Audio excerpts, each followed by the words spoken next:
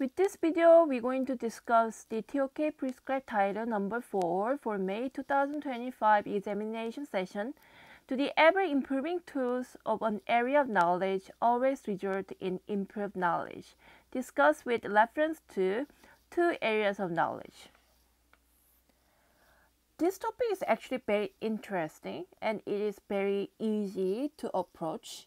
Okay, and with this prompt, there are 2 words or the 2 key points that you need to focus during the developing process. They are ever improving and improved knowledge. Also, another thing that you have to focus is the word do. The question itself starts with the word do, and it kind of tricks you into thinking, is this yes or no question? However, this is not definitely yes question. However, this is obviously a no question, because the way we should approach this question is by developing the thesis. Improved tools do not always lead to improved knowledge in AOKs, and the correlation varies in strength and impact. That's the thesis that you should start using first before developing the guide or the aim for your essay. Okay, let's write it down here. So the thesis that you should use is that improved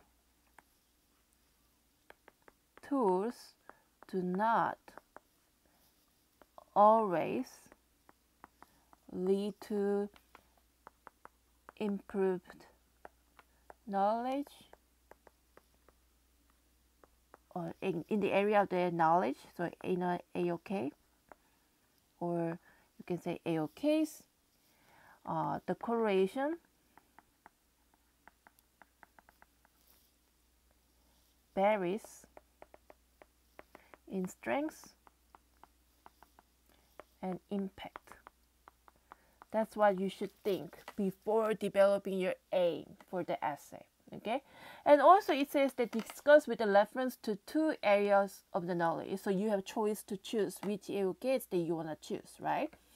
So when you're developing the aim for this essay, there are 4 ways to develop your aims for this essay. Okay, aim for this essay. The first way of is no correlation. So you're saying that there are no correlation between these ever-improving tools and improved knowledge.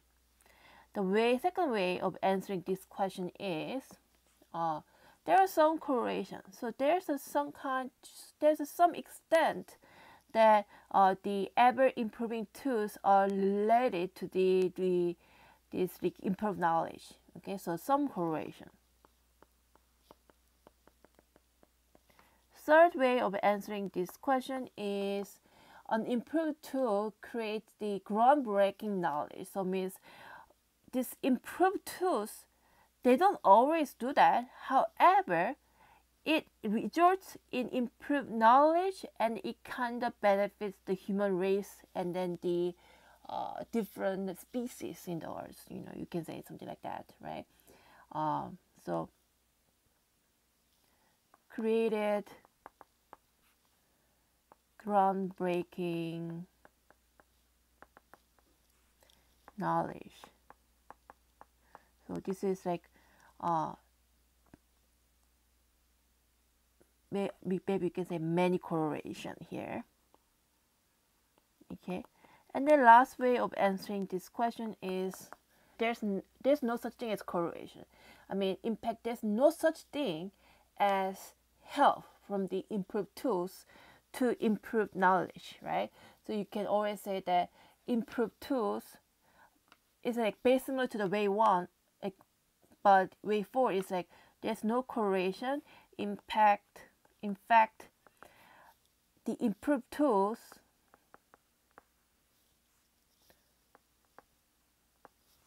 hindered AOK and then prevents improved knowledge. These are the 4 ways to answer this question. So we have to choose, obviously, one of them to answer this prompt, right? Okay, then now let's talk about the knowledge framework that we're going to use for this prompt, right? So what the element of the knowledge framework that we're going to use for this prompt is the method and tools, because we are obviously discussing about the ever improving tools, right? So that's the reason why we have to use the method and tools element of the knowledge framework. So when you're using this, you need to think about the focuses on exploring the method, tools, and practice that we use to produce knowledge, and includes the building of the conceptual frameworks, the establishing of the transitions and practices, as well as the methodologies employed by the formal disciplines, include consideration of the cognitive and the material tools that we have available to help us in the pursuit of the knowledge, and how these tools have changed as a result of the technological developments. Okay, so this is the knowledge framework that you have to use. Then let's talk about the introduction. Okay, so in the introduction, you're going to first start with the interesting things about the prescribed title question. So think about something that is related to how humans have been introduced the role of the tools in knowledge acquisition, and define the key terms in the title. Identify your own definition of the chosen vocabulary to support your approach to the arguments. So for this essay, define what tools is for you and for this essay. Okay, the definition or the key term that you have to identify is the tool. What is mean for you, right? What is mean for this essay, and state your thesis statement. Answer is obviously no, but to what degree? Yes, right? We know that. We already discussed it. So you need to identify how you will be answering your question. So choose from the 4 aims that we have discussed, right? Choose one of them, one of 4 aims, and give the reader a roadmap. Clarify for the reader how you're going to explore the essay question and which AOKs you're using. Okay, this is important because the question says that you have to choose the 2 AOKs. So you must identify the 2 AOKs that you're using, and this will make it easy for the marker to know what to look for. Okay, and the suggestion here, I'm actually suggesting you to use the natural science and history as your AOKs. Okay, since I'm telling you which AOKs to use for this prompt, let's discuss a little bit about them. Okay, so for this prompt, I'm actually telling you to use the natural science and history, and I'm pretty sure they are going to be a very strong choices. A lot of your classmates will be choosing it. However, there will be a lot of examples to choose from. Okay, because they offer clear examples across the spectrum of the tool impact, from the revolutionary to negligible or even hindering.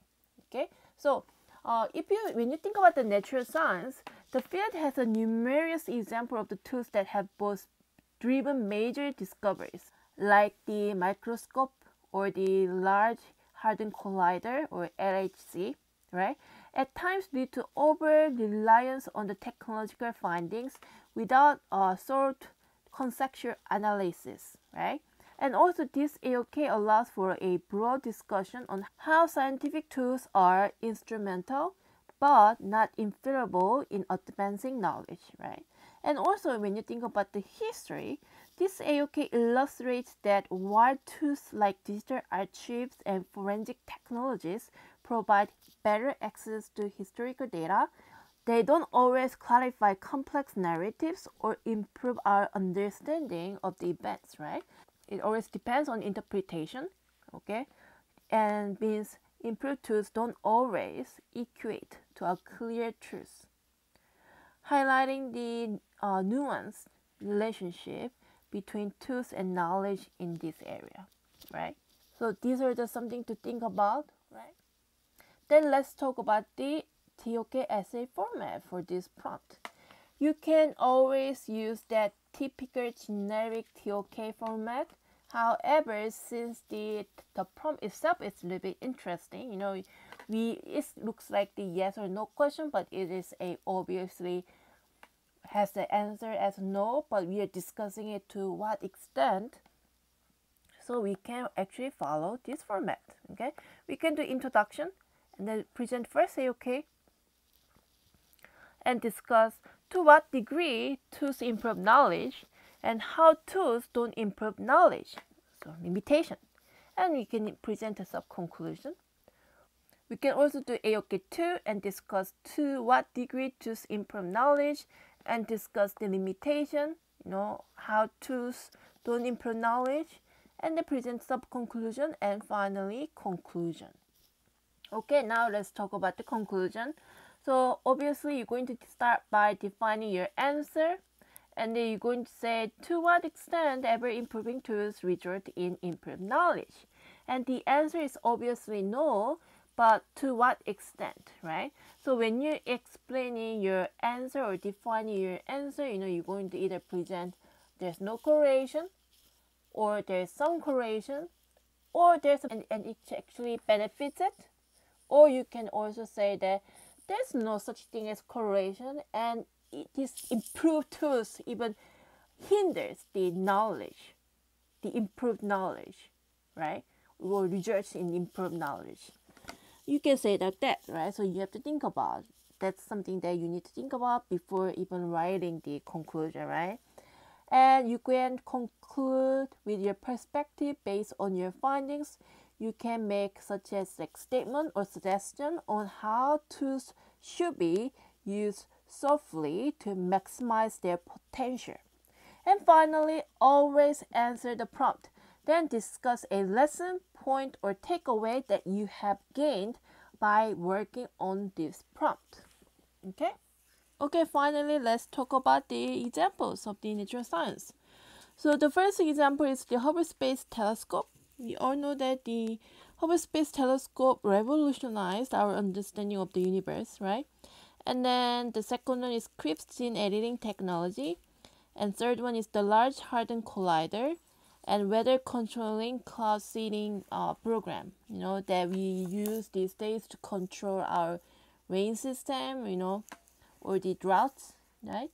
And then for the history, you can use examples such as the Rosetta Stone and the Asian languages, and carbon dating in archaeology, and digital archives and historical research. Okay, so that's it for this video, and I will come back with the next title.